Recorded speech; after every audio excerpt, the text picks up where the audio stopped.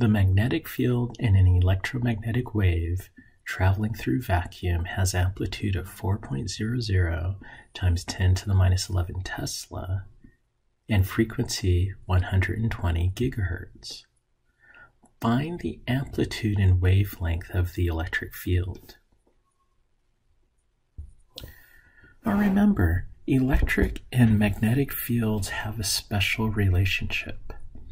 The change of electric flux will create a changing magnetic field, and a changing magnetic flux will create a changing electric field in a process that's self-sustaining.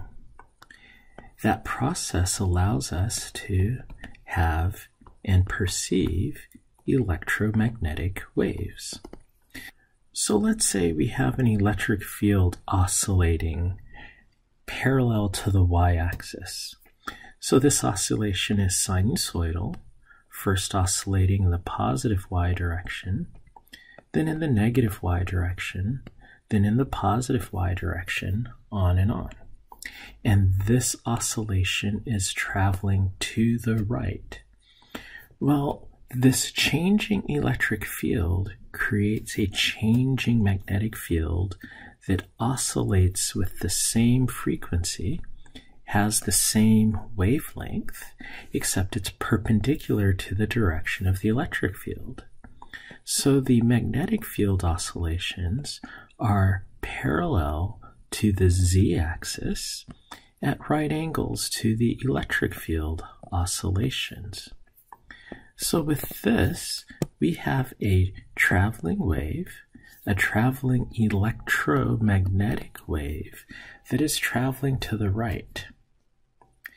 Now, the relationship that is special, or one of the many special relationships, is these two quantities. When we take the ratio of the magnitude of the electric field to the magnetic field, that ratio is equal to the speed of light. It's constant.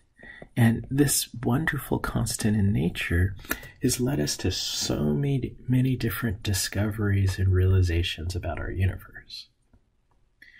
Well, for the electromagnetic wave we have in the problem, we're given that the amplitude of the magnetic field is 4.00 times 10 to the minus 11 Tesla. We're also given that the frequency of oscillation is 120 gigahertz. Using this information, we have to find the amplitude of the electric field and the wavelength of the electric field. Well, the amplitude of the electric field is easy. That is just the product of the amplitude of the magnetic field and the speed of light. So the amplitude of the magnetic field is 4.00 times 10 to the minus 11 Tesla. The speed of light is 2.9979 times 10 to the 8th meters per second. And when I plug this into my calculator, I get 1.20 times 10 to the minus 2 volts per meter, where I've worked out that a Tesla meter per second is equivalent to a volt per meter. So here is the amplitude of our electric field. Now we have to find the wavelength of our electric field. And you may remember that there's a relationship between the wavelength of a wave, its frequency, and the speed of the wave. The speed of a wave is equal to the product of its wavelength and frequency. Well, being an electromagnetic wave, we know its speed is the speed of light, and that's equal to the product of the wavelength and the frequency of the electromagnetic wave.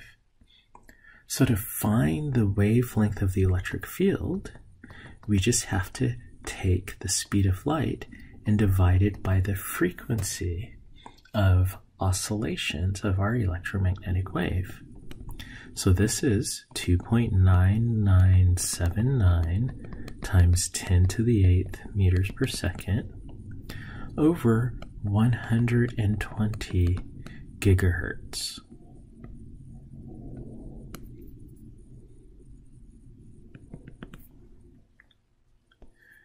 When I plug this into my calculator, I get that the wavelength is equal to 2.50 millimeters.